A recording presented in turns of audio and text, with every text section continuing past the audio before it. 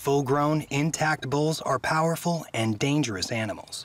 If I don't castrate him sooner than later, the testosterone levels will get him rowdy and rambunctious, and I really want to keep him calm and happy.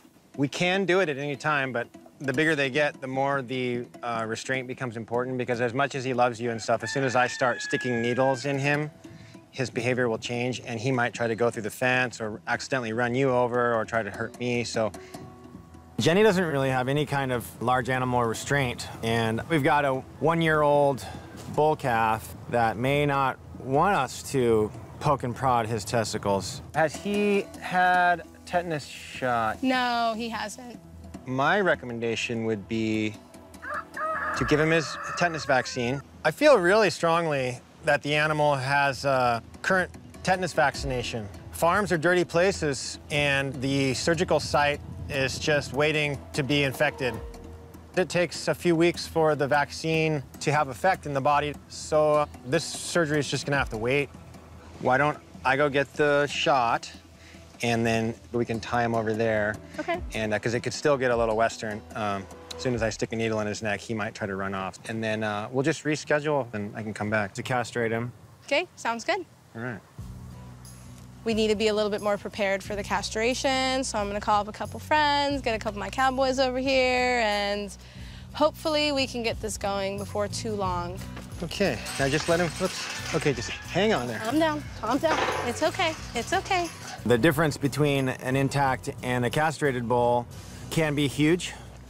How do you want me to tie this? We're not gonna tie it. Probably we'll just hang on to it. Are you sure? Yeah, because the thing is, if he really pulls back, he could break this, so you're just gonna let go if it gets really too bad, but we'll just kind of... Well, let it so he can get his nose in the bucket. Okay, or you can have one hand on the rope and one hand on the bucket. While Boo is safely tied up, Buckeye takes the opportunity to see what he'll be up against in a few weeks. Well, there they are. The thing about cattle that's interesting is they can't kick backwards. They have what's called a cow kick. They can kick sideways, so you don't want to be on the side where it's normally where you can be for horses. Huh.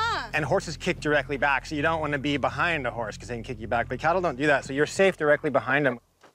Even just giving him the vaccine, it's going to get a little Western, I think. So he'll probably be fine, but just be careful. If he comes around real quick, just get out of there. Okie dokie. Even just poking him with a needle under his skin on his neck, you better be prepared, and you better have some good restraint techniques set in place. I'm just gonna go under his skin right here. I mean, we're talking about a 1,000-pound bull calf. Could go wrong. He may kind of not like this, but... Yeah, it's gonna be okay, buddy. I want to be quick with it. Okay. Wait, let me get it off. I was a little surprised with Boo's behavior when we put the needle in him because he's so calm and mellow around me.